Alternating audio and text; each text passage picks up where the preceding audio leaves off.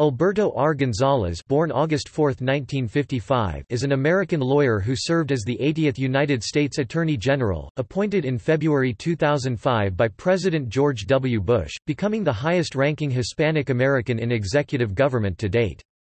He was the first Hispanic to serve as White House counsel. Earlier he had been Bush's general counsel during his governorship of Texas. Gonzales had also served as Secretary of State of Texas and then as a Texas Supreme Court justice. Gonzales's tenure as U.S. Attorney General was marked by controversy regarding warrantless surveillance of U.S. citizens and the legal authorization of so-called enhanced interrogation techniques, later generally acknowledged as constituting torture, in the U.S. government's post-9/11 war on terror. Gonzales had also presided over the firings of several U.S. attorneys who had refused back-channel White House directives to prosecute political enemies, allegedly causing the office of Attorney General to become improperly politicized. Following calls for his removal, Gonzales resigned from the office in the best interests of the department. On August 27, 2007, effective September 17, 2007, in 2008, Gonzales began a mediation and consulting practice. Additionally, he taught a political science course and served as a diversity recruiter at Texas Tech University. Gonzales is currently the Dean of Belmont University College of Law, in Nashville, Tennessee, where he currently teaches constitutional law, separation of powers, national security law and First Amendment law. He was formerly of counsel at a Nashville-based law firm, Waller Lansden Dortch & Davis, LLP, where he advised clients on special matters, government investigations and regulatory matters. He often writes opinion pieces for national newspapers and appears on national news programs.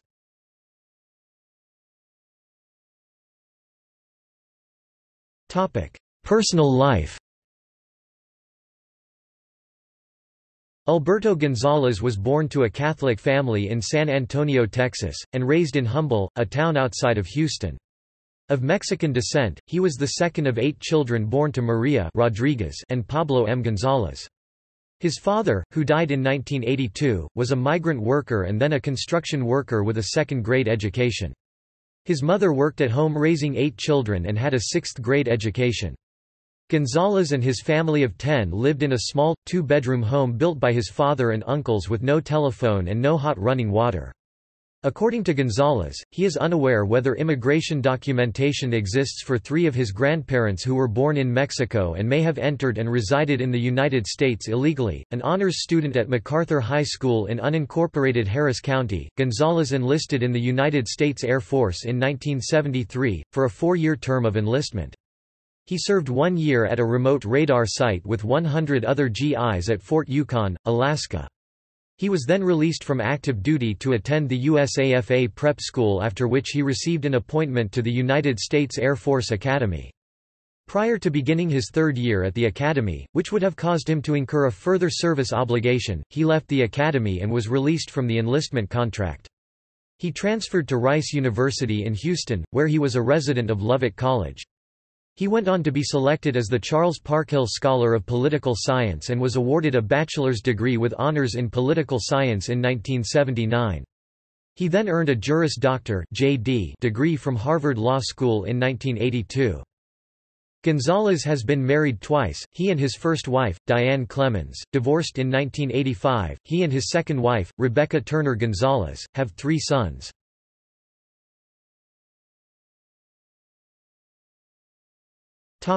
Early career. Gonzales was an attorney in private practice from 1982 until 1994 with the Houston law firm Vinson & Elkins, where he became a partner, one of the first Hispanic partners in its history, and where he worked primarily with corporate clients. In 1994, he was named general counsel to then Texas Governor George W. Bush, rising to become Secretary of State of Texas in 1997 and subsequently named to the Texas Supreme Court in 1999, both appointments made by Governor Bush. Gonzales won his election bid to remain on the court in the Republican primary in 2000, and was subsequently elected to a full 6-year term on the state Supreme Court in the November 2000 general election.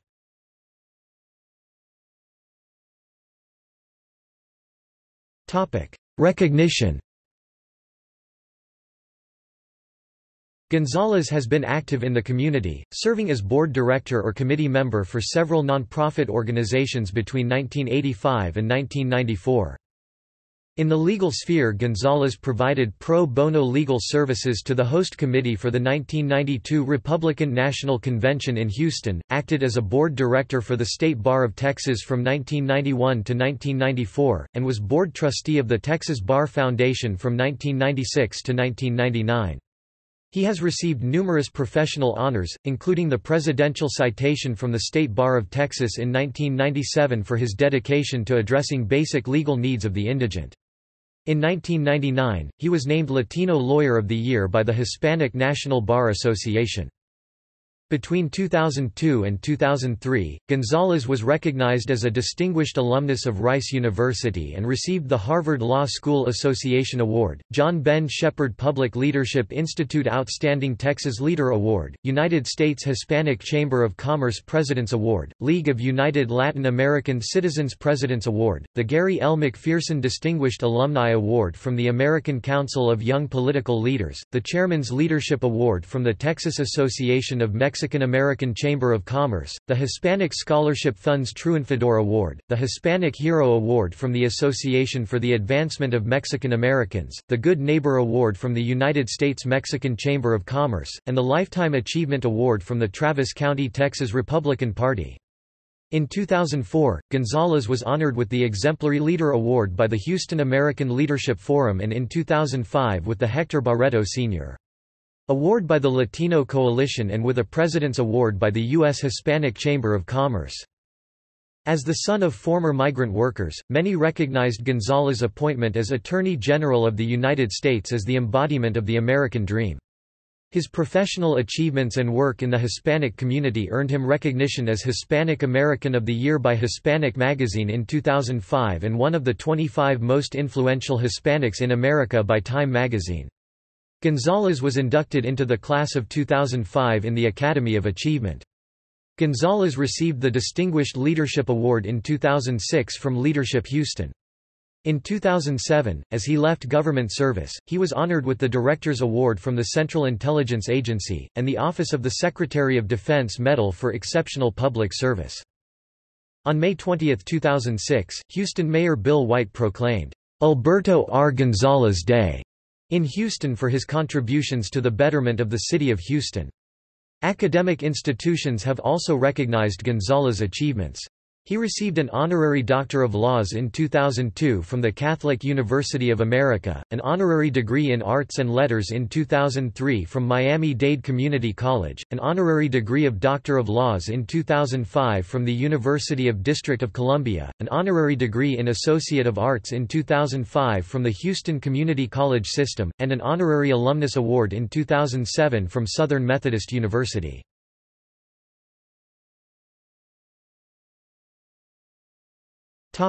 Counsel to Governor Bush. As counsel to Governor Bush, Gonzales helped advise Bush in connection with jury duty when he was called in a 1996 Travis County drunk driving case. The case led to controversy during Bush's 2000 presidential campaign because Bush's answers to the potential juror questionnaire did not disclose Bush's own 1976 misdemeanor drunk driving conviction. Gonzales made no formal request for Bush to be excused from jury duty but raised a possible conflict of interest because as the governor, Bush might be called upon to pardon the accused party. Gonzales' work in this case has been described as canny lawyering. As Governor Bush's counsel in Texas, Gonzales also reviewed all clemency requests. A 2003 article in The Atlantic Monthly asserted that Gonzales gave insufficient counsel, and failed to second-guess convictions and failed appeals. Gonzales' deputy general counsel from 1995 to 1999, Pete Wasdorf, in turn sought to defend Gonzales from what he characterized as an inaccurate and incomplete picture of the clemency process under Bush. Under Section 2, Article 4 of the Texas Constitution, the governor cannot grant a pardon or commute a death sentence except with a majority vote recommendation of the Texas Board of Pardons and Paroles, so Bush was constrained in granting clemency even if he had wanted to do so in a case. The fact remains that only one death sentence was overturned by Governor Bush, and the state of Texas executed more prisoners during Gonzales's term than any other state.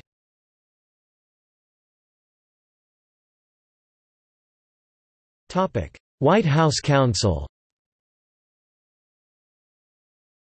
As White House counsel, and later as Attorney General, Gonzales served President George W. Bush through a period of escalating controversy over the legality of U.S. policies in the fight against terrorism. Gonzales approved the legal framework for the administration's anti-terrorism efforts and was a reliable advocate for White House policy. He supported positions that enlarged the power of the executive and diminished protections for interrogation subjects. These rulings were vocally challenged by many scholars and human rights advocates and were partly overturned by the courts. He resigned following sharp criticism of his handling of the firing of 9 U.S. attorneys and subsequent testimony during congressional hearings.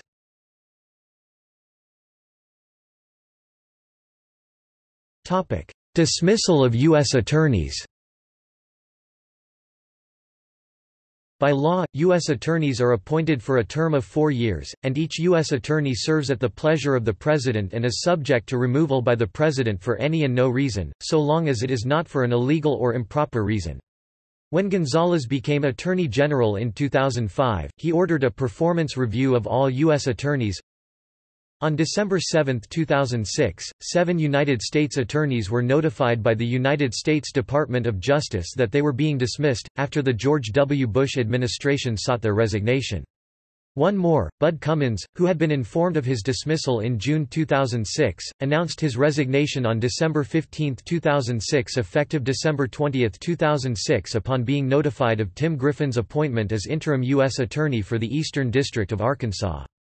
In the subsequent congressional hearings and press reports, it was disclosed that additional U.S. attorneys were controversially dismissed without explanation to the dismissee in 2005 and 2006, and that at least 26 U.S. attorneys were at various times considered for dismissal. Although U.S. attorneys can be dismissed at the discretion of the President, critics claimed that the dismissals were either motivated by desire to install attorneys more loyal to the Republican Party, "loyal Bushies," in the words of Kyle Sampson, Gonzales's former chief of staff, or as retribution for actions or inactions damaging to the Republican Party.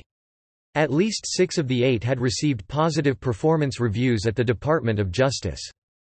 However, DOJ officials Will Moskela and Monica Goodling both testified under oath that EAR's evaluations are office-wide reviews, they are not reviews of the U.S. attorneys themselves. Gonzales testified under oath that EAR's evaluations do not necessarily reflect on the U.S. attorney. In other words, these reviews were not evaluations of the performance of the fired federal prosecutors. In a press conference given on March 13, Gonzales suggested that incomplete information was communicated or may have been communicated to the Congress, and he accepted full responsibility. Nonetheless, Gonzales avowed that his knowledge of the process to fire and select new U.S. attorneys was limited to how the U.S. attorneys may have been classified as strong performers, not as strong performers, and weak performers. Gonzales also asserted that was all he knew of the process, saying that I was not involved in seeing any memos, was not involved in any discussions about what was going on. That's basically what I knew as the Attorney General. However, Department of Justice records released on March 23 appeared to contradict some of the Attorney General's assertions, indicating that on his November 27 schedule, he attended an hour-long meeting at which, aides said, he approved a detailed plan for executing the purge, despite insisting that he was not involved in the deliberations leading up to the firing of the attorneys. Newly released emails also suggest that he had indeed been notified and that he had given ultimate approval. In his prepared testimony to Congress on April 19, 2007, Gonzales insisted he left the decisions on the firings to his staff. However, ABC News obtained an internal department email showing that Gonzales urged the ouster of Carol Lamb, one of the fired attorneys, 6 months before she was asked to leave. During actual testimony on April 19, Gonzales stated at least 71 times that he couldn't recall events related to the controversy. His responses frustrated the Democrats on the committee, as well as several Republicans. One example of such frustration came in an exchange between Senator Jeff Sessions of Alabama and Gonzales regarding a November 2006 meeting. Sessions is one of the most conservative members of the Senate, and was one of the Bush administration's staunchest allies. At the meeting, the attorney firings were purportedly discussed, but Gonzales did not remember such discussion. As reported by The Washington Post, the dialogue went as follows. Gonzales: well, Senator, putting aside the issue, of course, sometimes people's recollections are different. I have no reason to doubt Mr. Bottle's testimony about the November meeting. Sessions: well, I guess I'm concerned about your recollection, really, because it's not that long ago. It was an important issue. And that's troubling to me, I've got to tell you. Gonzales: Senator, I went back and looked at my calendar for that week. I traveled to Mexico for the inauguration of the new president. We had National Meth Awareness Day. We were working on a very complicated issue relating to CFI-US.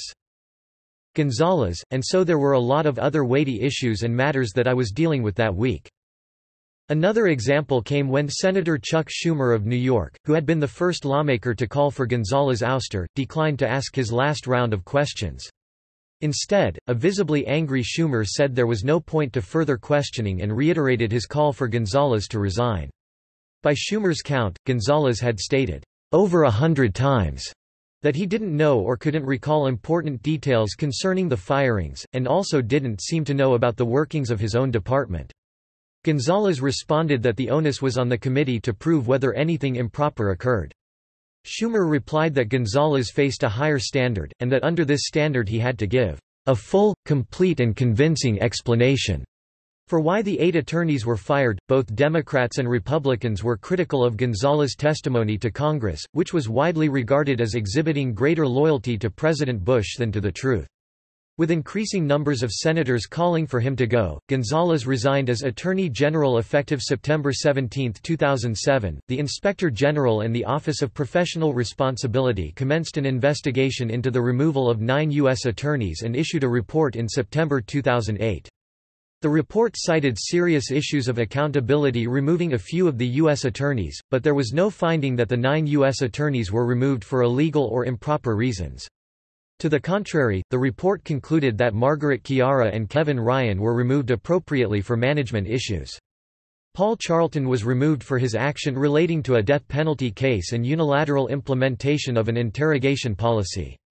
The report found Carol Lamb was removed because of the Justice Department's concerns about the low number of gun and immigration prosecutions in her district. The report concluded John McKay was asked to leave because of his disagreement with the Deputy Attorney General over an information-sharing program. The report could not cite to a reason Dan Bogdan was asked to leave, but there was no finding that anything illegal or improper occurred with his removal. The report concluded Bud Cummins was asked to leave to make room for another political appointee that he himself conceded under oath was qualified to serve as a U.S. attorney. These findings were consistent with testimony given by Gonzales. Politics was clearly involved. The report also concluded Todd Graves was removed to settle a political dispute in Missouri, which was motivated by politics. The report found that it could not conclude that David Iglesias was removed for an improper reason. However, since the IG had no authority to investigate Congress or the White House, the IG asked Attorney General Mukasey to appoint a special prosecutor to investigate the Iglesias removal. This special prosecutor found no wrongdoing in the removal of David Iglesias. The DOJ IG found no criminal wrongdoing in the records. As the Wall Street Journal reported, the Justice Department informed Congress on Wednesday that a special investigator in the case found no evidence of wrongdoing. The investigator's final word is that no administration official gave false statements to Congress or to the DOJ Inspector General, which carried out their own investigation. In particular, the report found no evidence that Gonzales made false or misleading statements to Congress, thus clearing him of accusations of perjury. The IG report did find that some statements made by Gonzales at a March 13, 2007 press conference about his involvement were inaccurate. The report, however, does not conclude that Gonzales deliberately provided false information. He acknowledged from the outset his misstatements, accepted responsibility, and attempted to set the record straight well before congressional testimony on April 19, 2007. Gonzales testified 18 months before the IG reports that statements he made at the March 13, 2007 press conference were misstatements and were overboard. Further, in his written statement to the Senate Judiciary Committee, presented April 19, 2007, Gonzales wrote, "I misspoke at a press conference on March 13 when I said that I was not involved in any discussions about what was going on." Quote, That statement was too broad. At that same press conference, I made clear that I was aware of the process. I said, I knew my chief of staff was involved in the process of determining who were the weak performers, where were the districts around the country where we could do better for the people in that district, and that's what I knew." Of course, I knew about the process because of, at a minimum, these discussions with Mr. Sampson. Thus, my statement about discussions was imprecise and overboard, but it certainly was not in any way an attempt to mislead the American people." In August 2009, White House documents released showed that Rove raised concerns directly with Gonzales and that Domenici or an intermediary may have contacted the Justice Department as early as 2005 to complain. In contrast, Gonzales told the Senate Judiciary Committee in 2007, "I don't recall Senator Domenici ever requesting that Mr. Iglesias be removed." In July 2010, Department of Justice prosecutors closed the 2-year investigation without filing charges after determining that the firings were not criminal, saying evidence did not demonstrate that any prosecutable criminal offense was committed with regard to the removal of David Iglesias. The investigative team also determined that the evidence did not warrant expanding the scope of the investigation beyond the removal of Iglesias.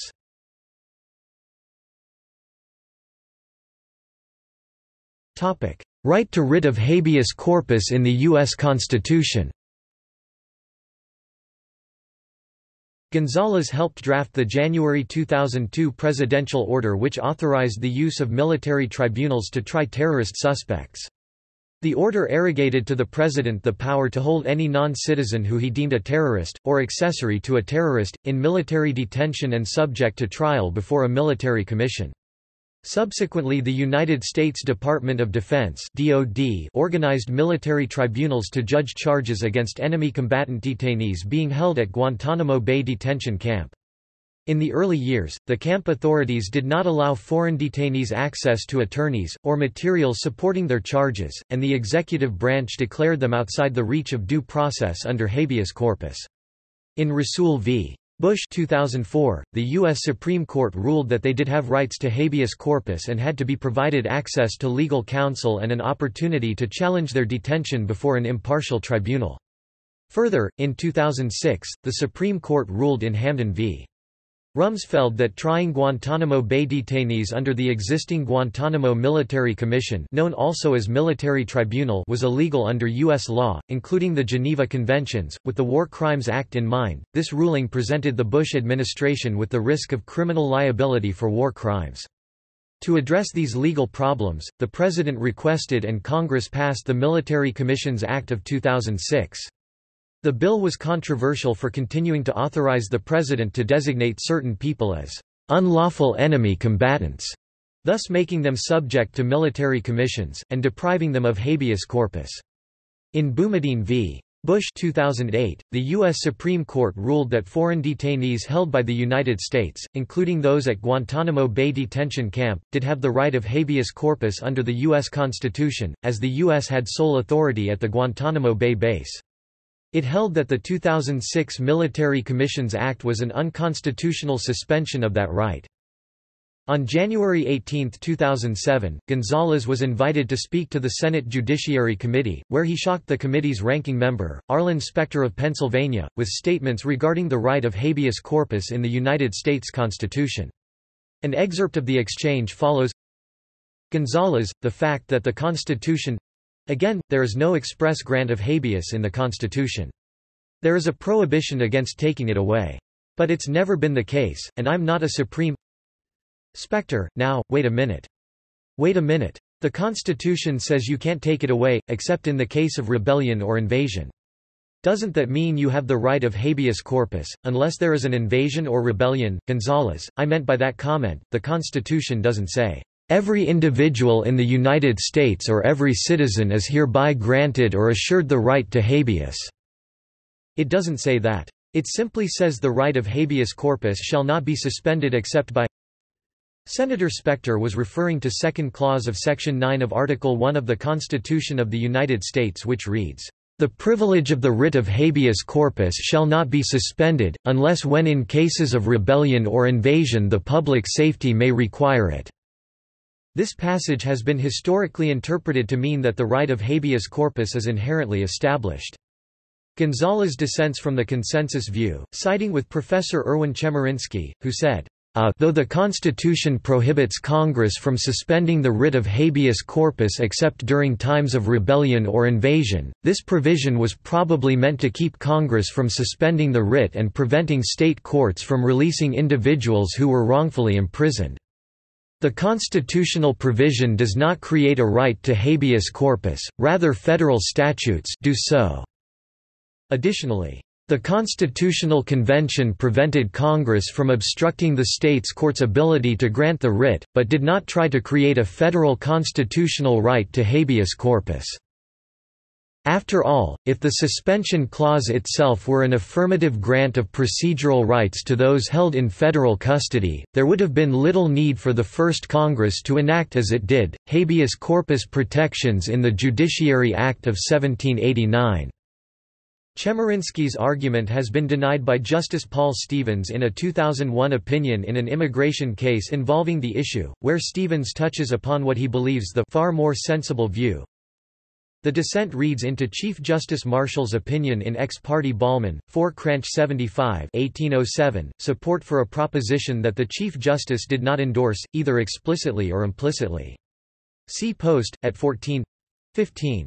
He did note that the First Congress of the United States acted under the immediate influence of the injunction provided by the suspension clause when it gave life and activity to this great constitutional privilege in the Judiciary Act of 1789, and that the writ could not be suspended until after the statute was enacted. 4 Cranch, at 95. That statement, however, surely does not imply that Marshall believed the framers had drafted a clause that would proscribe a temporary abrogation of the writ, while permitting its permanent suspension. Indeed, Marshall's comment expresses the far more sensible view that the clause was intended to preclude any possibility that the privilege itself would be lost by either the inaction or the action of Congress. See, e.g., Ibid, noting that the founders must have felt, with peculiar force, the obligation imposed by the suspension clause. Justice Stevens' assertion is backed up by sentiments found in the Federalist No. 84, which enshrines the right to petition for habeas corpus as fundamental. The establishment of the writ of habeas corpus, the prohibition of ex post facto laws, and of titles of nobility, to which we have no corresponding provision in our Constitution, are perhaps greater securities to liberty and republicanism than any it contains. The creation of crimes after the commission of the fact, or, in other words, the subjecting of men to punishment for things which, when they were done, were breaches of no law, and the practice of arbitrary imprisonments, have been, in all ages, the favorite and most formidable instruments of tyranny. The Constitution presupposes that courts in the United States will have the authority to issue the writ as they historically did at common law. See, e.g., Immigration and Naturalization Service v. St. Cyr, 533 U.S. 289 2001, Felker v. Turpin, 518 U.S. 651, 666 1996. The suspension clause of the Constitution provides that he privilege of the writ of habeas corpus shall not be suspended, unless when in case of rebellion or invasion the public safety may require it. As some commentators have noted, the text does not explicitly confer a right to habeas relief, but merely sets forth when the privilege of the writ may be suspended. As Robert Perry writes in the Baltimore Chronicle and Sentinel, applying Gonzales's reasoning, one could argue that the First Amendment doesn't explicitly say Americans have the right to worship as they choose, speak as they wish or assemble peacefully. Ironically, Gonzales may be wrong in another way about the lack of specificity in the Constitution's granting of habeas corpus rights. Many of the legal features attributed to habeas corpus are delineated in a positive way in the Sixth Amendment.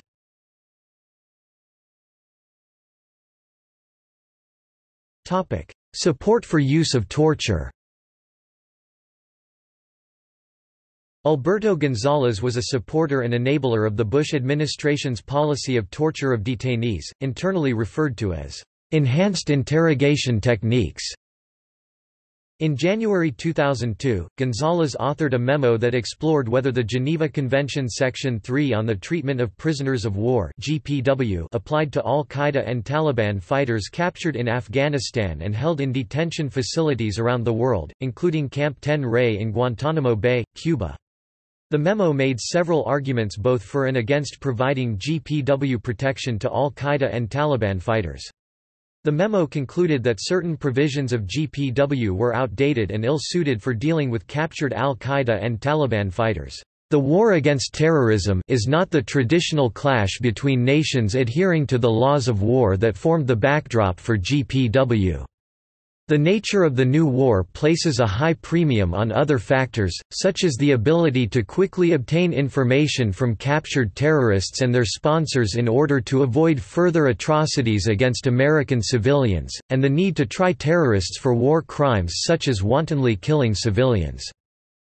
Gonzales later explained, "The old ways may not work here.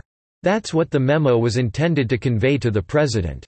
I never meant to convey to the President that the basic values in the Geneva Convention were outdated." He noted that a British parliamentary committee visiting Guantanamo, while horrified by conditions at the base, had reached a similar conclusion when it said, "The Geneva Conventions are failing to provide necessary protection because they lack clarity and are out of date." He argued that existing military regulations and instructions from the President were more than adequate to ensure that the principles of the Geneva Convention would be applied. He also expressed a concern that undefined language in Common Article 3 of GPW, such as, "outrages upon personal dignity" and "inhuman treatment," could make officials and military leaders subject to the War Crimes Act of 1996 if actions were deemed to constitute violations of the Act. Attorney General John Ashcroft made a similar argument on behalf of the Justice Department by letter to the President dated February 1, 2002, writing that a presidential determination against treaty application would provide the highest assurance that no court would subsequently entertain charges that American military officers, intelligence officials or law enforcement officials violated Geneva Convention rules relating to field conduct, detention conduct or interrogation of detainees.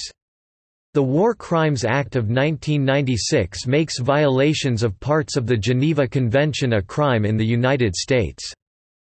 Gonzales oversaw President Bush's Office of Legal Counsel on August 1, 2002, at which time the OLC produced the Bybee Memo, a document that provided the legal framework by which previous interpretations of the Geneva Convention and the United Nations Convention Against Torture were modified to expand presidential authority to enable so-called enhanced interrogation techniques.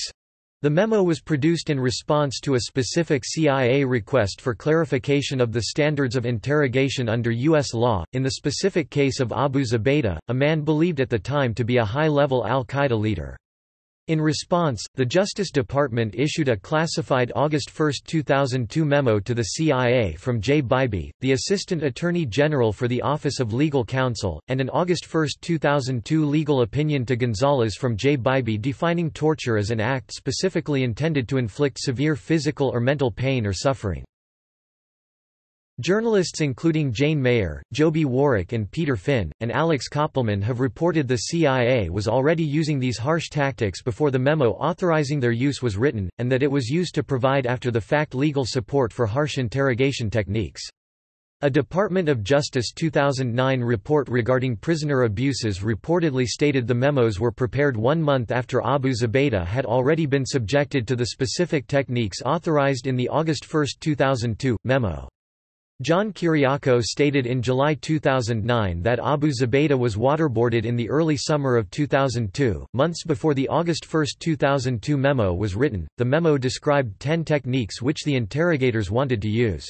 1. Attention grasp, 2. Walling, 3. Facial hold, 4. Facial slap, insult slap, 5. Cramped confinement, 6. Wall standing, 7. Stress positions, 8. Sleep deprivation, 9. Insects placed in a confinement box, and 10. The waterboard. Many of the techniques were, until then, generally considered illegal. Many other techniques developed by the CIA were held to constitute inhumane and degrading treatment and torture under the United Nations Convention Against Torture and Article 3 of the European Convention on Human Rights. As reported later, many of these interrogation techniques were previously considered illegal under U.S. and international law and treaties at the time of Abu Zubaydah's capture. For instance, the United States had prosecuted Japanese military officials after World War II and American soldiers after the Vietnam War for waterboarding. Since 1930, the United States had defined sleep deprivation as an illegal form of torture.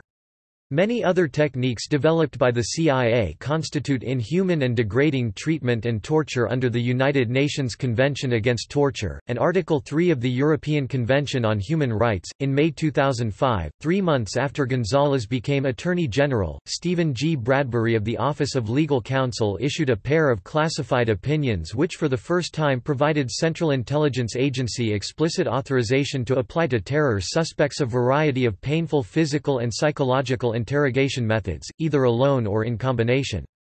The approved techniques included striking a prisoner, exposure to extreme temperatures, stress positions, walling, sleep deprivation for up to 180 hours (7.5 days), and the simulated drowning procedure known as waterboarding. These secret memos superseded a previous, unclassified legal opinion that declared torture abhorrent. Nevertheless, the classified opinions claimed that their reasoning and conclusions were based upon and fully consistent with the previous legal opinion. Gonzales reportedly approved the May 10, 2005 classified legal memoranda over the policy objections of James B. Comey, the outgoing Deputy Attorney General, who told colleagues at the Justice Department that they would all be ashamed when the world eventually learned of it. Patrick Leahy and John Conyers, chairmen of the respective Senate and House Judiciary Committees, requested that the Justice Department turn over documents related to the classified 2005 legal opinions to their committees for review. In 2009, the Obama administration stated it would abide by the Geneva Convention and described some of the enhanced interrogation techniques established under Attorney General Gonzales' tenure as torture. On January 22, 2009, President Obama signed an executive order requiring the CIA to use only the 19 interrogation methods outlined in the United States Army Field Manual on Interrogations unless the Attorney General with appropriate consultation provides further guidance. Bradbury's memoranda were publicly released by the Obama administration on April 16, 2009.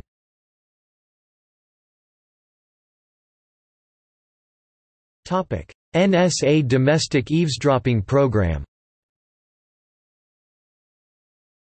Gonzales was an early advocate of the controversial USA Patriot Act, which was passed by Congress and signed into law by President Bush on October 26, 2001. During Gonzales' tenure, the Justice Department and the Federal Bureau of Investigation were accused of improperly, and perhaps illegally, using the USA Patriot Act to uncover personal information about U.S. citizens. In a December 2005 article in The New York Times, it was revealed that the National Security Agency (NSA) was eavesdropping on U.S. citizens without warrants in cases where NSA intelligence agents had reason to believe at least one party to the call was a member of al-Qaeda or a group affiliated with al-Qaeda, and the call was international. The New York Times acknowledged that the activities had been classified, and that it had disclosed the activities over the administration's objections. As such, Attorney General Gonzales threatened the Times with prosecution under the Espionage Act of 1917, since knowing publication of classified information is a federal crime.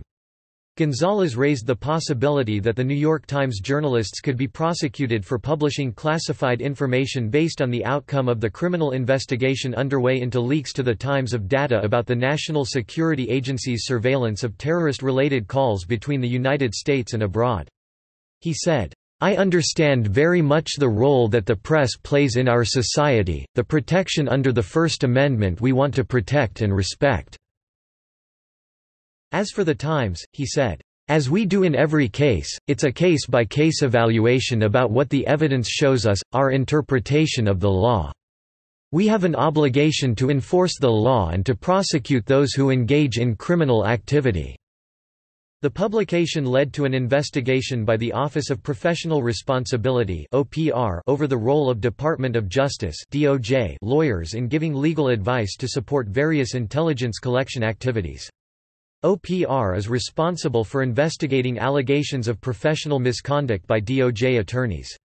The objective of OPR is to ensure that DOJ attorneys perform their duties in accordance with the highest professional standards.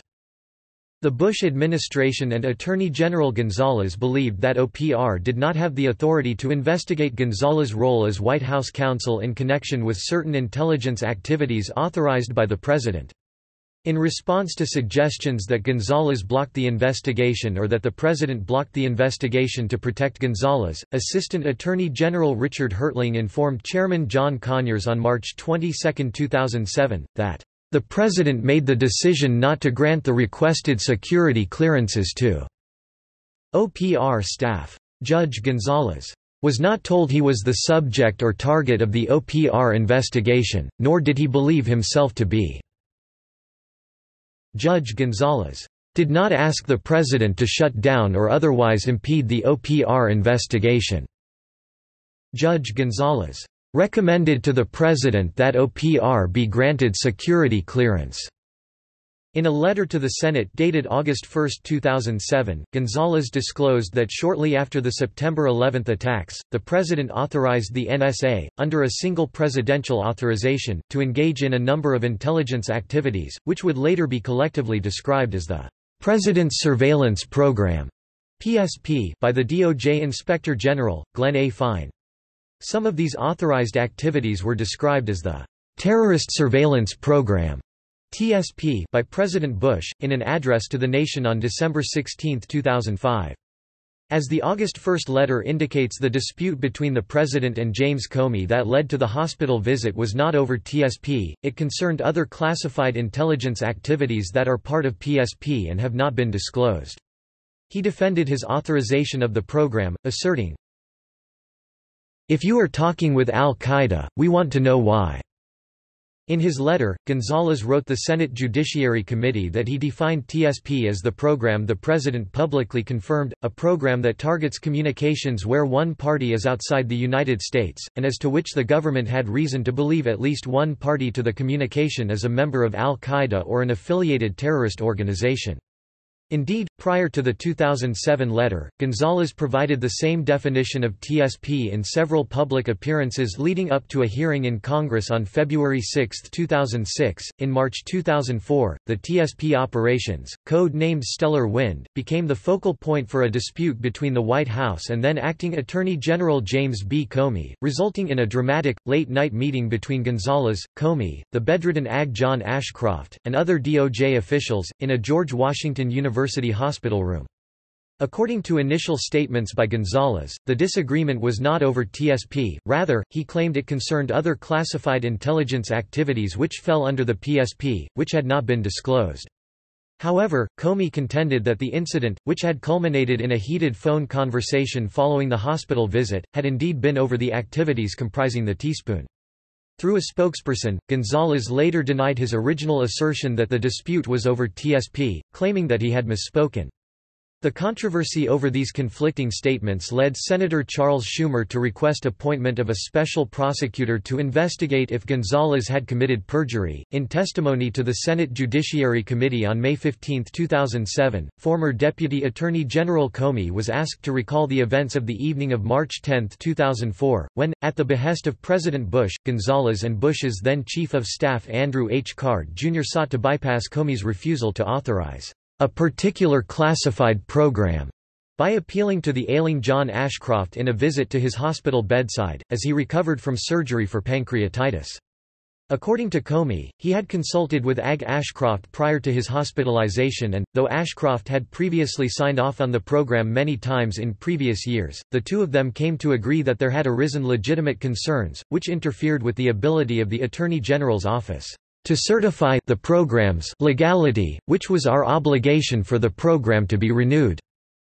More than a week later, Comey continued, Ashcroft had become extremely ill and his wife had forbidden any visitors to his hospital room, so when he and the other officials met at his bedside on March 10, he was very concerned about General Ashcroft's ability to think clearly about the issue at hand.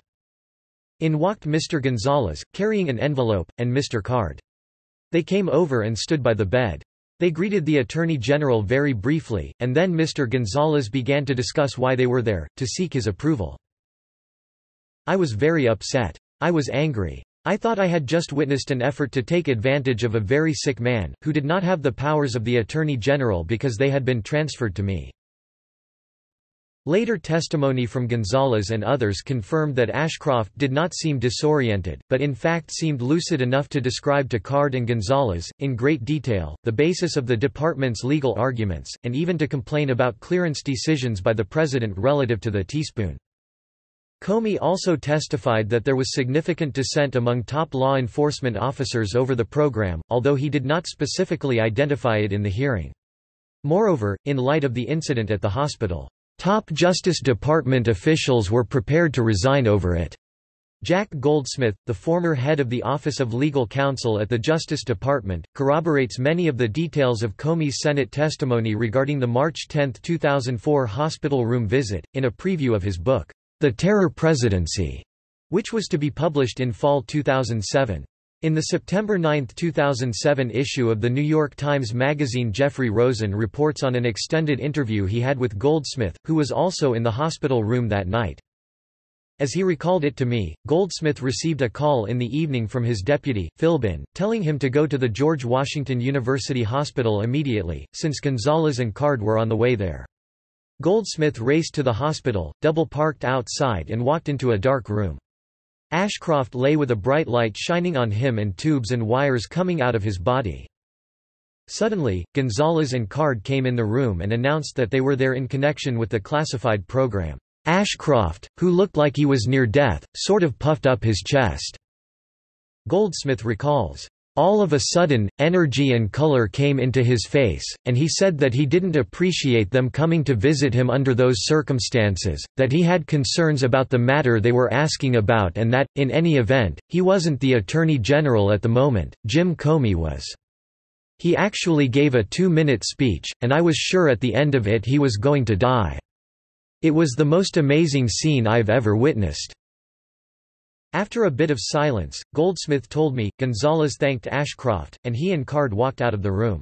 At that moment, Goldsmith recalled, Mrs. Ashcroft, who obviously couldn't believe what she saw happening to her sick husband, looked at Gonzales and Card as they walked out of the room and stuck her tongue out at them.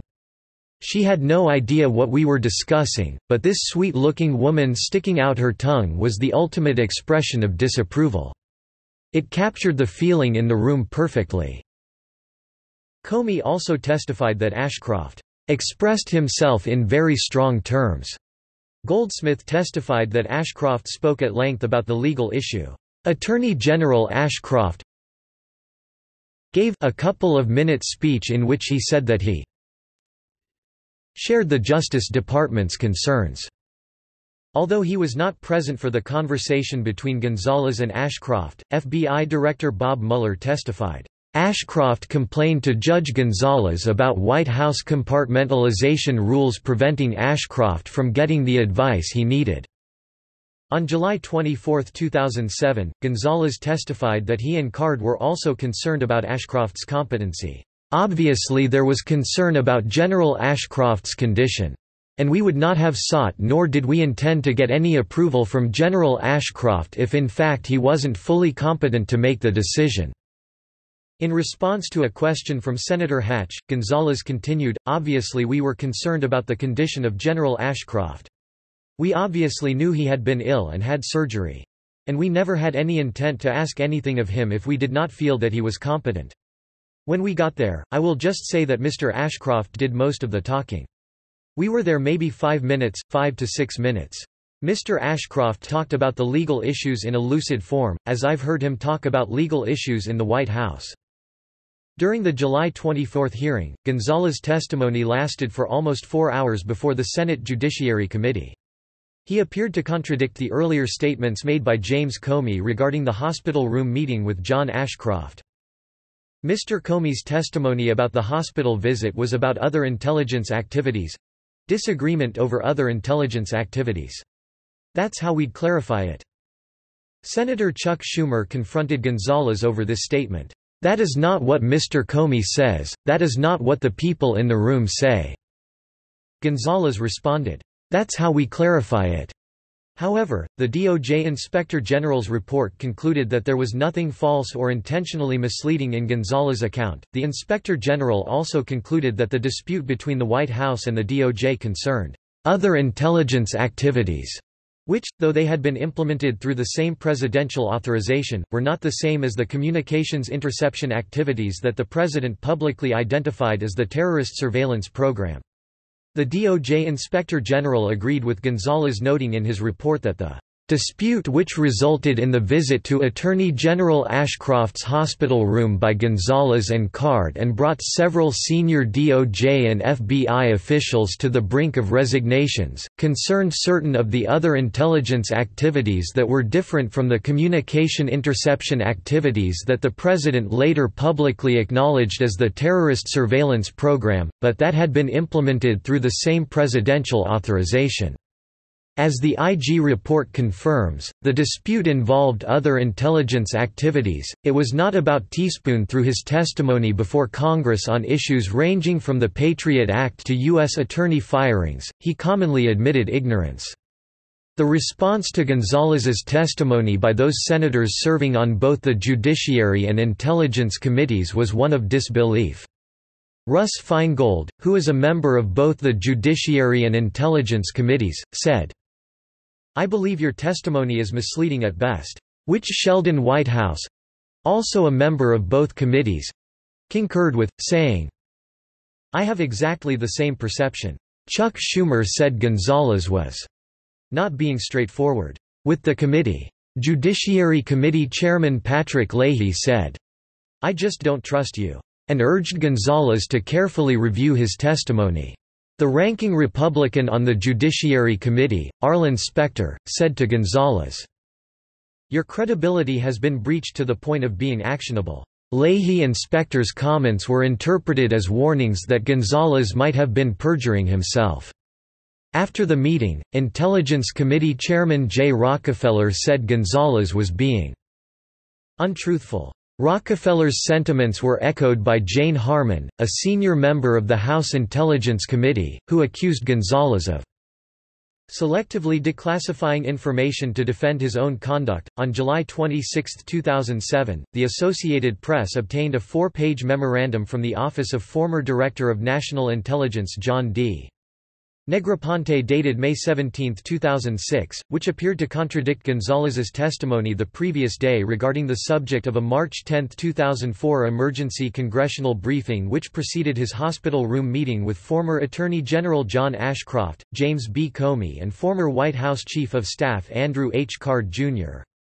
However, there is no contradiction, as the July 1, 2009 IG report confirms.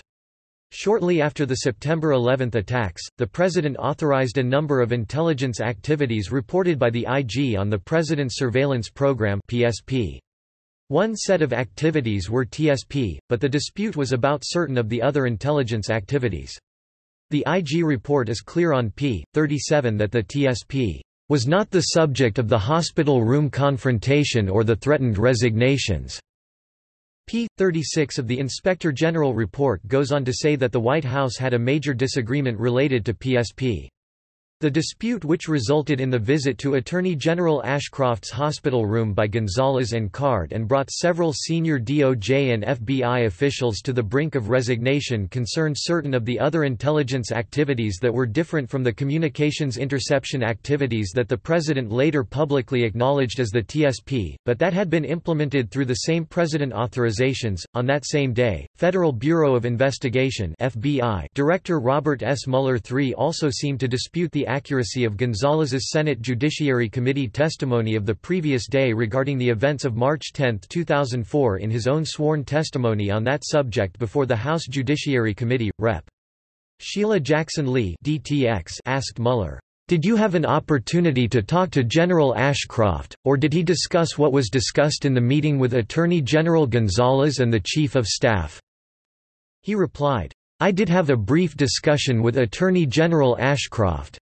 Lee went on to ask, "I guess we use the phrase TSP, terrorist surveillance program. We use warrantless wiretapping.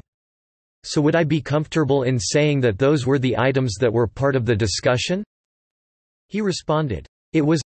The discussion was on a national, An NSA program that has been much discussed, yes."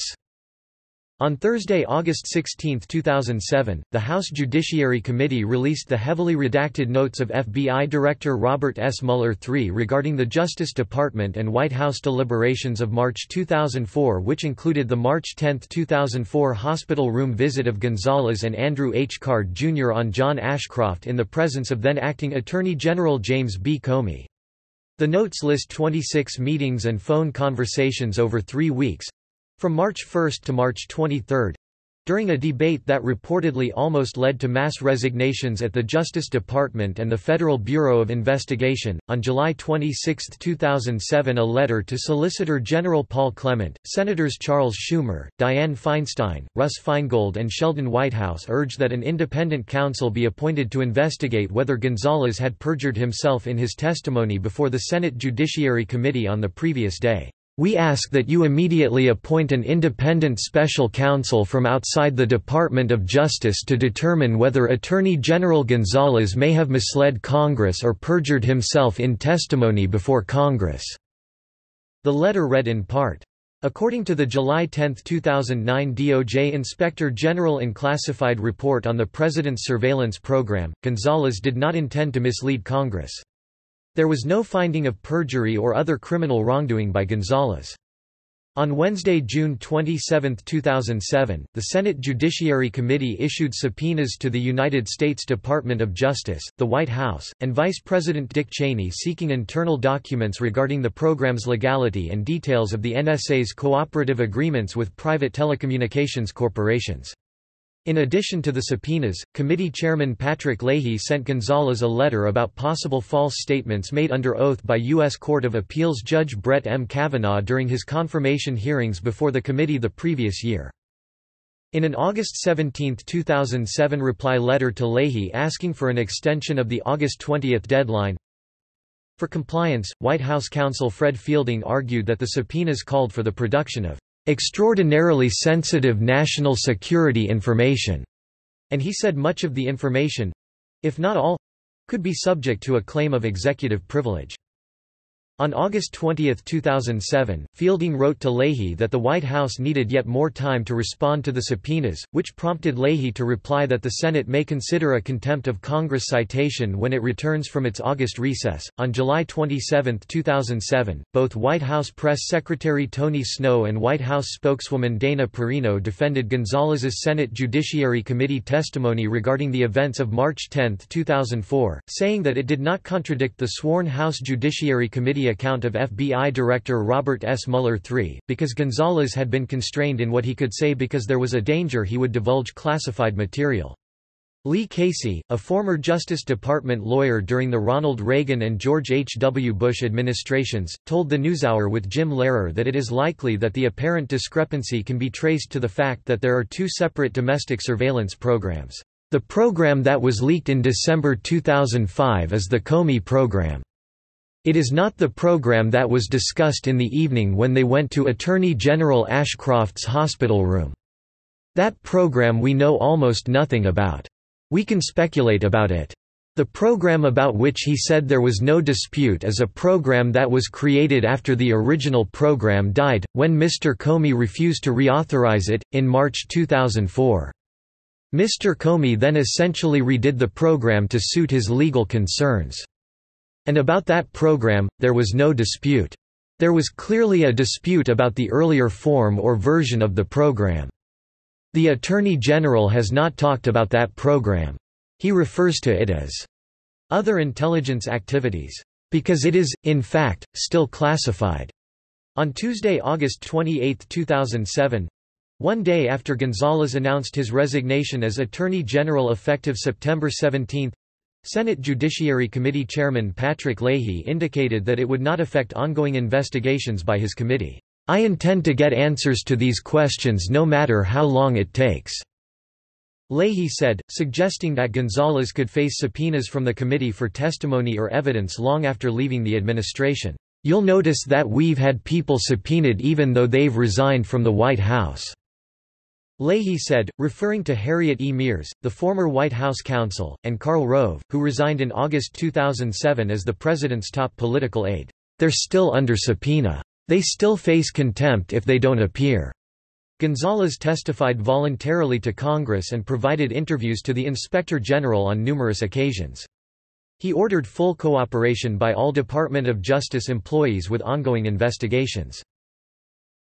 On Thursday, August 30, 2007, Justice Department Inspector General Glenn A. Fine disclosed in a letter to the Senate Judiciary Committee that as part of a previously ongoing investigation, his office is looking into whether Gonzales made statements to Congress that were intentionally false, misleading, or inappropriate, both about the firing of federal prosecutors and about the terrorist surveillance program, as committee chairman Patrick Leahy had asked him to do in an August 16, 2007 letter. Fine's letter to Leahy said that his office has ongoing investigations that relate to most of the subjects addressed by the Attorney General's testimony that you identified. Fine said that his office is conducting a particular review relating to the terrorist surveillance program, as well as a follow-up review of the use of national security letters, which investigators use to obtain information on email messages, telephone calls and other records from private companies without court approval. Fine concluded his investigation and found that Gonzales did not intend to mislead Congress. It has been reported that a person involved in the incident of March 10, 2004 hospital room meeting with John Ashcroft has said that much of the confusion and conflicting testimony that occurred about intelligence activities was because certain programs were so classified that they were impossible to speak about clearly. The Department of Justice Inspector General recognized that Gonzales was in the difficult position of testifying before the Senate Judiciary Committee about a highly classified program in an open forum. On July 31, 2007, Director of National Intelligence Mike McConnell confirmed, in a letter to Senator Specter, that the activities publicly referred to as the TSP did not exhaust the activities subject to periodic authorization by the President. Gonzales was then able to explain publicly, on August 1, 2007, that while TSP was an extraordinary activity that presented novel and difficult issues and was, as he understood, the subject of intense deliberations within the department. The aspect of Mr. Comey's advice that prompted the Gang of Eight meeting on March 10, 2004, was not about TSP, but was about another or other aspects of the intelligence activities in question, which activities remain classified. Comey himself acknowledged that the nature of the disagreement at issue on March 10, 2004, is a very complicated matter, but he declined to discuss in a public setting. Professor Jack Goldsmith appears to acknowledge that there is a difference between TSP and other classified intelligence activities that prompted the March 10, 2004 Gang of Eight meeting and visit to General Ashcroft's hospital room.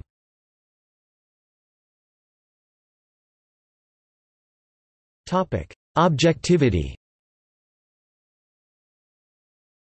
Gonzales has had a long relationship with former President George W. Bush. Gonzales served as a general counsel when Bush was the governor of Texas. Such relationship made critics question whether he would maintain independence in his administration of the U.S. Department of Justice. Gonzales has been called Bush's yes man, even though the advice given by Gonzales was based and supported by other lawyers, specifically the Department of Justice, charged by statute to provide legal advice to the president. Critics claim that Gonzales gave only the legal advice Bush wanted. Critics questioned Gonzales's ethics and professional conduct. To his backers, Gonzales is a quiet, hard-working attorney general notable for his open management style and his commitment to the administration of justice and to the war on terrorism. One publication reported, Gonzales contends that his friendship with Bush makes him a better advocate for the rule of law within the executive branch. My responsibilities is to ensure that the laws are enforced, that everyone in the country receives justice under the law, independent of my relationship with the White House, independent of my relationship with the President of the United States, he told National Journal. However, another report states that Gonzales has a long history of dogged obedience to the President, which often has come at the cost of institutional independence and adherence to the rule of law.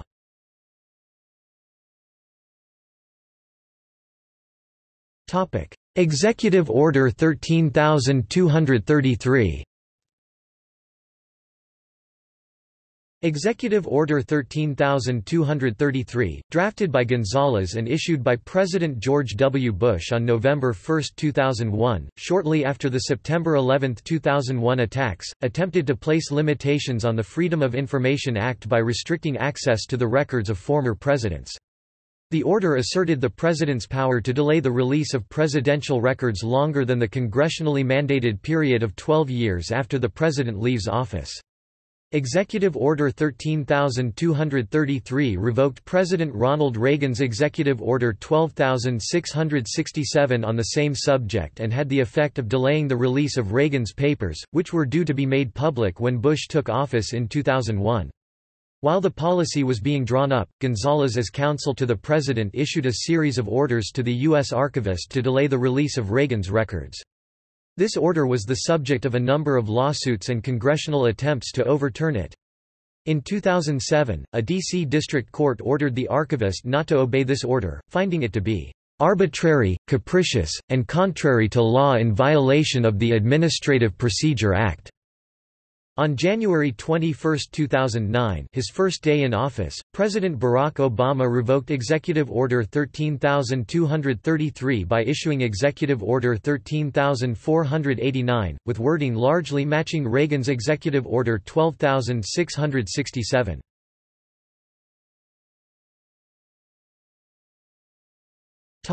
Energy Task Force secrecy. Gonzales fought with Congress to keep Vice President Dick Cheney's Energy Task Force documents from being reviewed. His arguments were ultimately upheld by courts. On July 2, 2004, the Supreme Court ruled in favor of the vice president, but remanded the case back to the D.C. Circuit. On May 11, 2005, the D.C. Circuit threw out the lawsuit and ruled the vice president was free to meet in private with energy industry representatives in 2001 while drawing up the president's energy policy.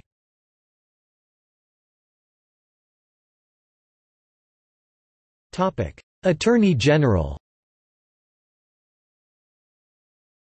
Gonzales's name was sometimes floated as a possible nominee to the United States Supreme Court during Bush's first presidential term.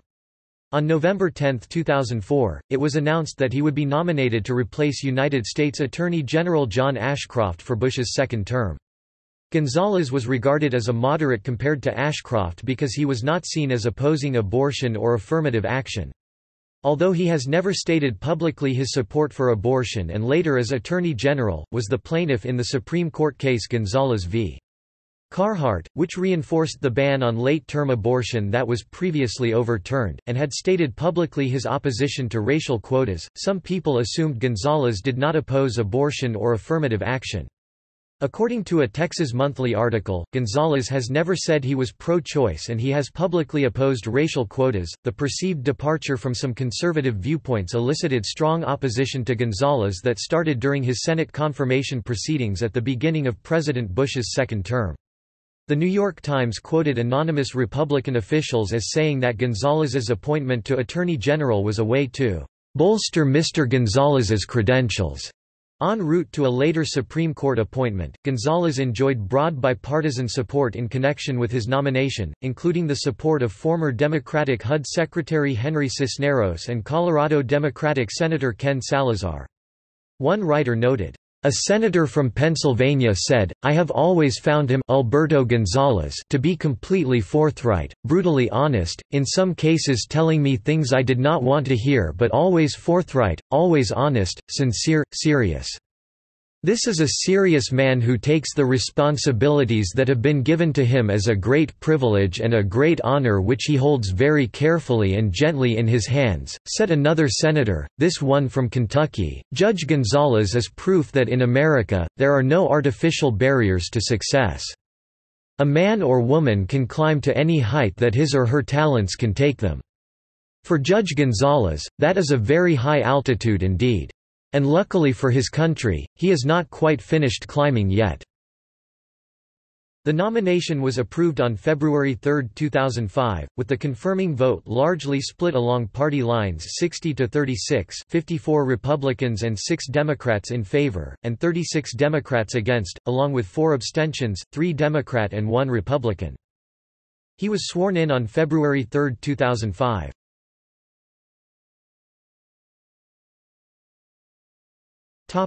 Speculation over a Supreme Court nomination.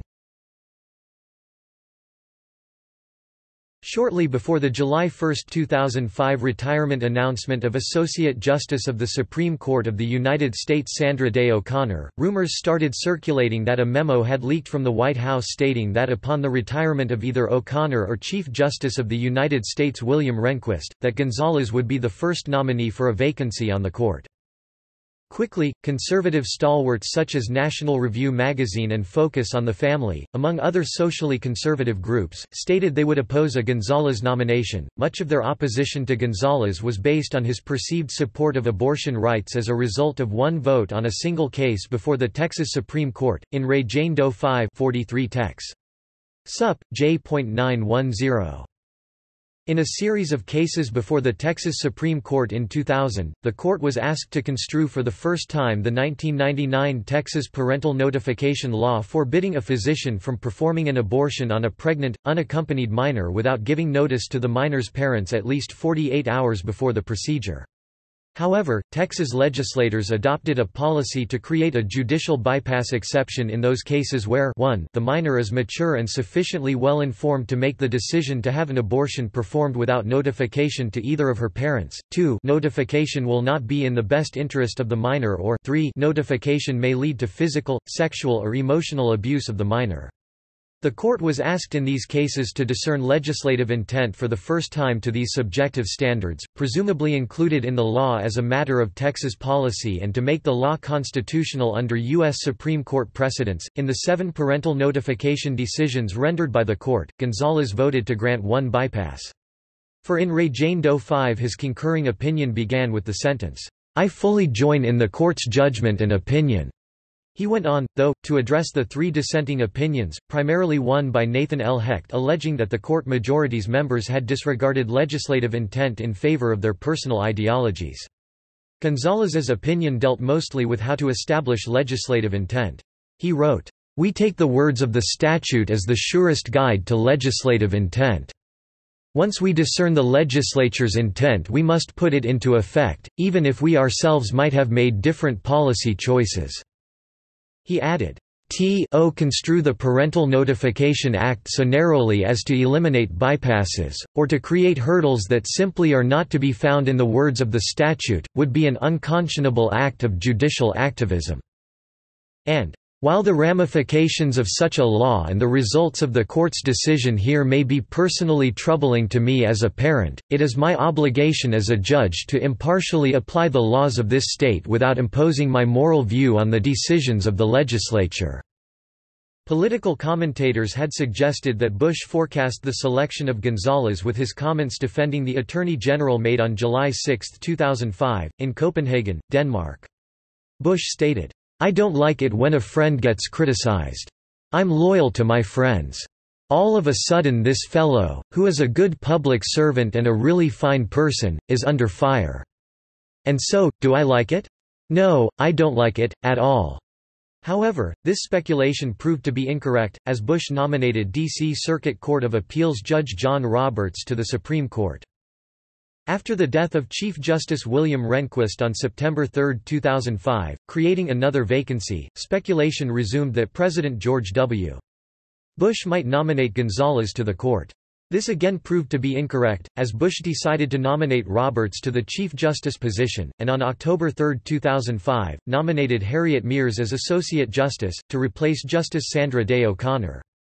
On October 27, 2005, Miers withdrew her nomination, again renewing speculation about a possible Gonzales nomination. This was laid to rest when Judge Samuel Alito received the nomination and subsequent confirmation. On September 11, 2005, U.S. Senate Committee on the Judiciary Chairman Arlen Specter was quoted as saying that it was "a little too soon" after Gonzales's appointment as Attorney General for him to be appointed to another position, and that such an appointment would require a new series of confirmation hearings.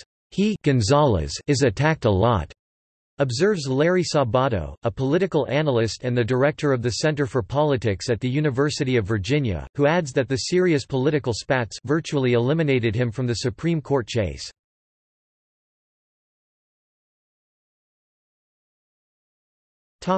Resignation.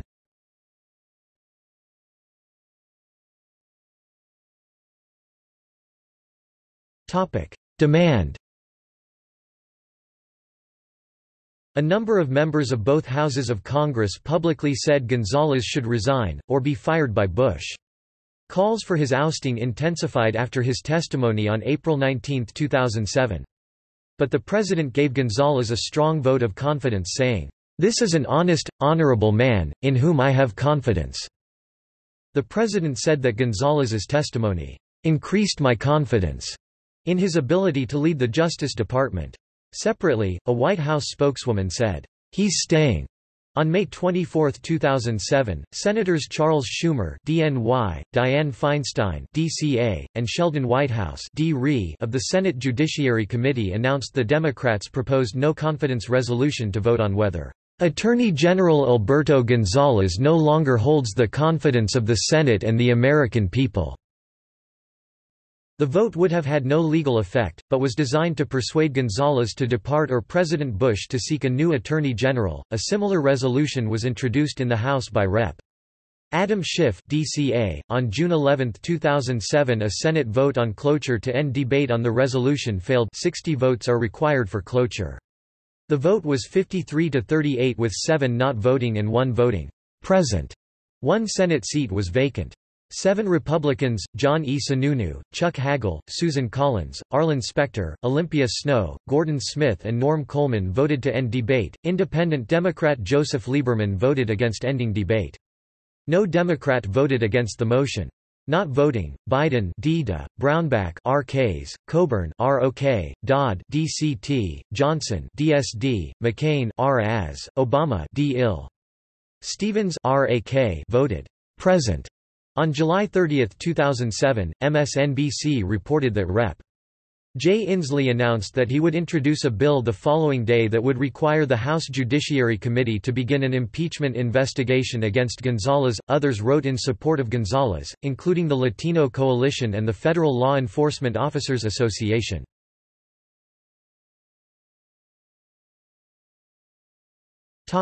Announcement. On August 26, 2007, Gonzales submitted his resignation as Attorney General with an effective date of September 17, 2007. In a statement on August 27, Gonzales thanked the President for the opportunity to be of service to his country, giving no indication of either the reasons for his resignation or his future plans. Later that day, President Bush praised Gonzales for his service, reciting the numerous positions in Texas government, and later, the government of the United States, to which Bush had appointed Gonzales. Bush attributed the resignation to Gonzales's name having been dragged through the mud for political reasons. Senators Schumer (DNY), Feinstein (DCA), and Specter (RPA) replied that the resignation was entirely attributable to the excessive politicization of the Attorney General's office by Gonzales, whose credibility with Congress, they asserted, was non-existent.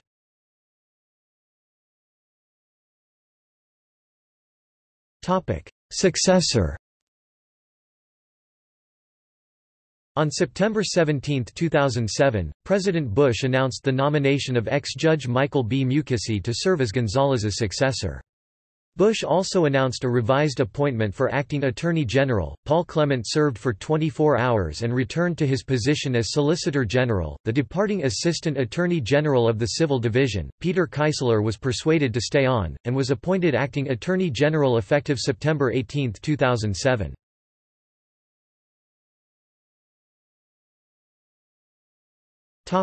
Post-resignation. Investigations soon after departure from the DOJ in September 2007, continuing inquiries by Congress and the Justice Department led Gonzales to hire a criminal defense lawyer, George J. Terwilliger III, partner at White & Case, and former Deputy Attorney General under former President George H. W. Bush.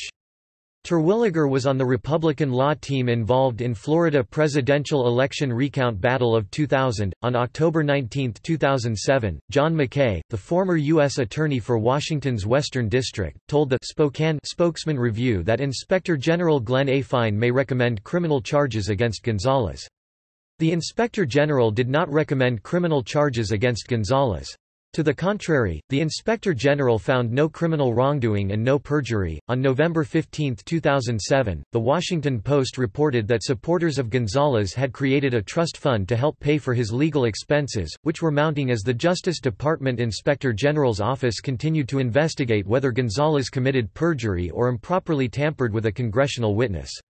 The Inspector General determined that Gonzales did not commit perjury or improperly tamper with a congressional witness. In July 2008, the DOJ-OIG issued a report investigating improperly politicized hirings by the Attorney General's office. On September 2, 2008, the Inspector General found that Gonzales had stored classified documents in an insecure fashion, at his home and insufficiently secure safes at work.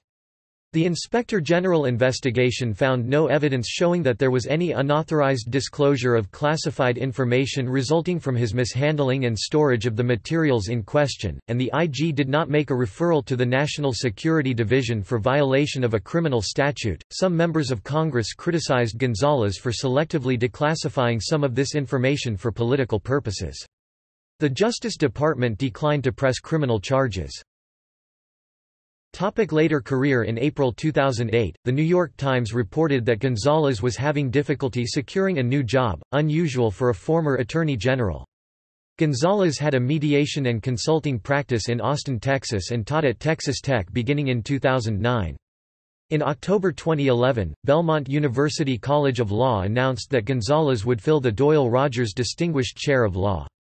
Gonzales also joined the Nashville law firm of Waller Lansden Dortch and Davis, LLP as of counsel. Gonzales gave an interview to The Wall Street Journal on December 31, 2008, in which he discussed the effect that controversies in his Bush administration roles had had on his career and public perception.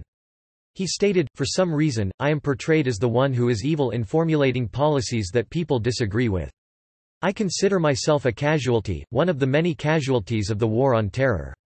Since leaving public office he has appeared on a number of television and radio news shows, including The Situation Room with Wolf Blitzer, to discuss the nomination of Sonia Sotomayor to the U.S. Supreme Court, Larry King Live to discuss the challenges of immigration, and Geraldo at Large to discuss terrorism-related issues.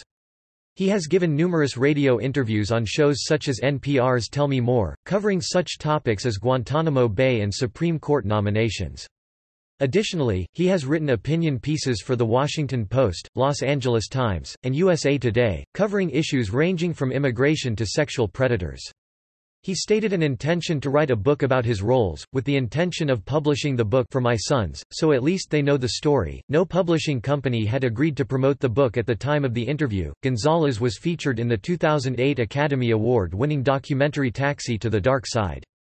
A biography of Gonzales and his controversial public life, The President's Counselor, The Rise to Power of Alberto Gonzales, was written in 2006 by presidential biographer and historian Bill Minutaglio.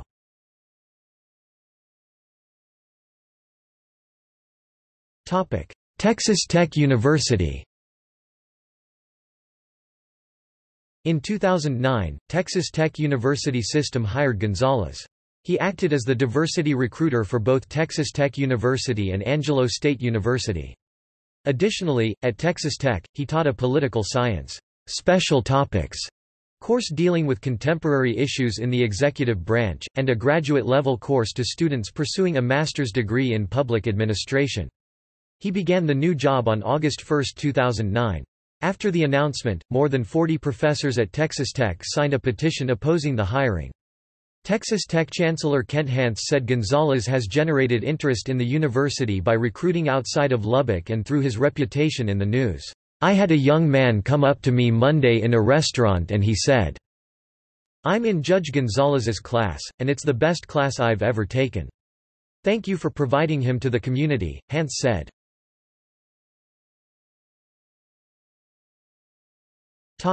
Grand jury indictment. In November 2008, Gonzales was indicted by a grand jury in Willacy County in Texas. He was accused of stopping an investigation into abuses at the Willacy Detention Center, a federal detention center. Vice President Dick Cheney and other elected officials were also indicted. A judge dismissed the indictments and chastised the Willacy County District Attorney, Juan Angel Gonzales, who brought the case. The district attorney himself had been under indictment for more than a year and a half before the judge dismissed the indictment. The district attorney left office after losing in a Democratic primary in March 2008. All charges were dropped after further investigation.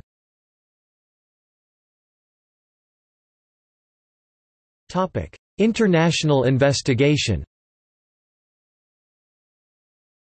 On November 14, 2006, invoking universal jurisdiction, legal proceedings were started in Germany against Gonzales for his alleged involvement under the command responsibility of prisoner abuse by writing the controversial legal opinions. On April 27, 2007, Germany's federal prosecutor announced she would not proceed with an investigation.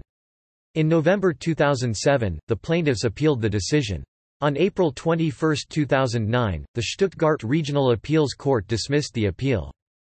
On March 28, 2009, a Spanish court, headed by Baltasar Garzón, the judge who ordered the arrest of former Chilean President Augusto Pinochet, announced it would begin an investigation into whether or not Gonzales, and 5 other former Bush justice and defense officials violated international law by providing the Bush administration a legal framework and basis for the torture of detainees at Guantanamo Bay. Garzón said that it was highly probable the matter would go to court and that arrest warrants would be issued. Also named in the Spanish court's investigation are John Yoo, Douglas Faith, William Haynes II, Jay Bybee, and David Addington. In April 2010, on the advice of the Spanish Attorney General Candido Conde Pumpido, who believes that an American tribunal should judge the case or dismiss it before a Spanish court ever thinks about becoming involved, prosecutors recommended that Judge Garzón should drop his investigation. As CNN reported, Mr. Conde Pumpido told reporters that Judge Garzón's plan threatened to turn the court into a toy in the hands of people who are trying to do a political action.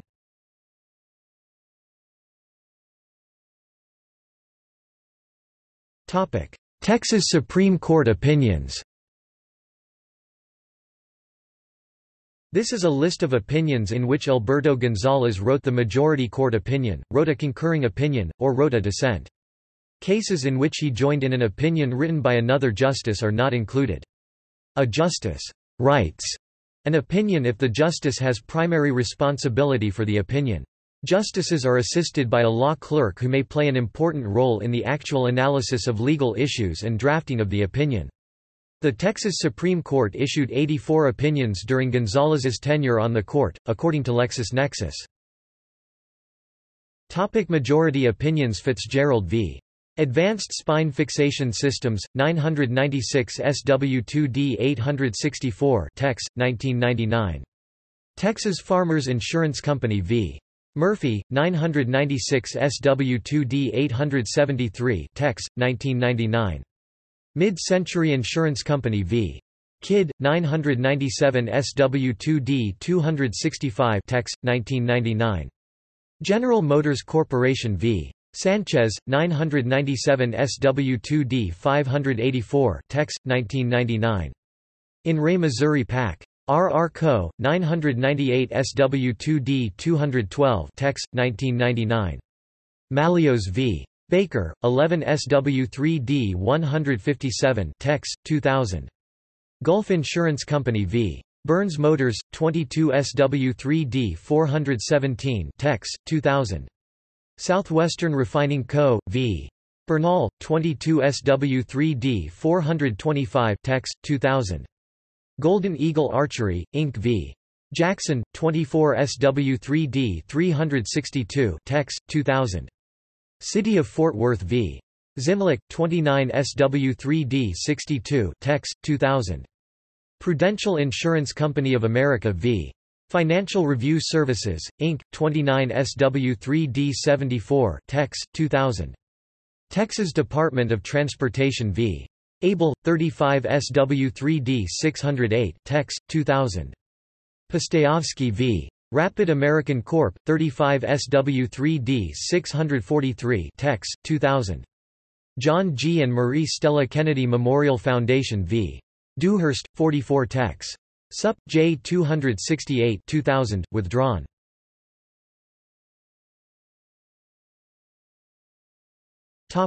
Concurring opinions. In re Dallas Morning News, 10 SW3D 298 Tex, 1999. Osterberg v. Pekka, 12 SW3D 31 Tex, 2000. In re Jane Doe 3, 19 SW3D 300 Tex, 2000. In re Doe, 19 SW3D 346 Tex, 2000. This case is popularly referred to as In re Jane Doe 5. Grapevine Excavation, Inc. v. Maryland Lloyds, 35 SW3D 1 Tex, 2000. Partial dissent, partial concurrence Lopez v. Munoz, Hakima, and Reed, 22 SW3D 857 Tex. 2000.